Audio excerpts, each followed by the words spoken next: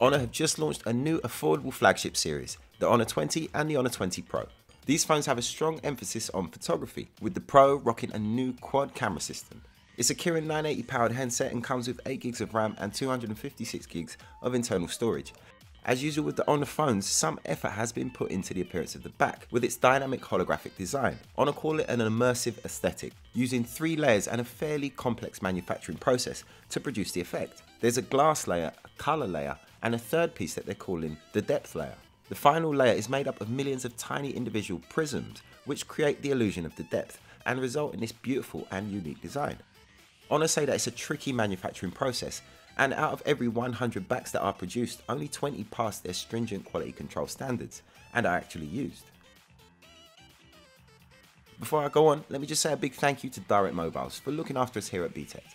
Over 24 years of award-winning customer service, definitely worth checking out if you need a new phone. Check down in the video description below for a link or search directmobiles.co.uk.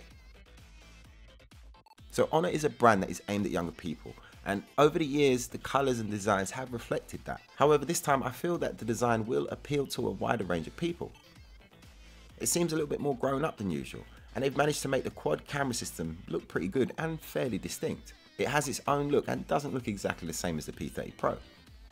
And I think it looks really nice. The screen has the smallest hole punch that we've seen yet at 4.5mm, and I think it really does help. Being a bit smaller, it's not quite as distracting as the hole that we saw in the View 20. They've gone with the 6.3-inch screen this time across both the Honor 20 and the Honor 20 Pro, giving it a 91.6 screen to body ratio. It's a great all-screen display with no fingerprint scanner tucked underneath. This time they've placed it on the side. It's not a power button, it's just a touchpad. And if you've used a side scanner before, you know that it's a great placement for it. I don't think I've ever heard anybody complain about a side-mounted scanner, and it is nice to see companies still using it. But the main draw for this phone has got to be its quad camera system. It's a 48 megapixel main sensor with the widest possible aperture that you can have on a smartphone at the moment at f1.4, a 16 megapixel ultra wide angle camera with an f2.2 aperture, and an 8 megapixel telephoto lens with f2.4 brightness and a 3x optical zoom. And finally, there is a 2 megapixel macro lens, which is the small lens to the right of the array. Honor have said that this is a professional grade camera, giving you plenty of versatility with all the types of lenses that you might find in a DSLR photography kit bag.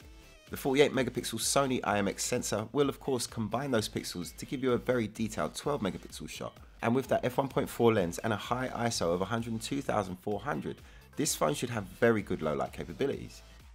You also get all the usual bells and whistles that you get with Honor flagship devices, including super slow-mo at 960 frames per second, as well as an improved night mode, using its AI stabilization to steady the camera and give you a sharp shot in very poor lighting conditions.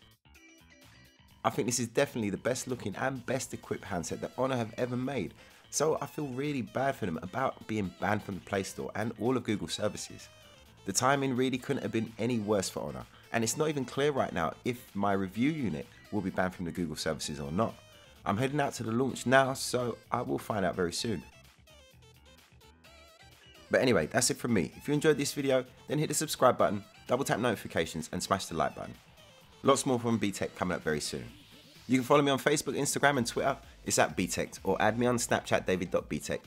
Thank you for watching guys, my name's David and this is Btekt.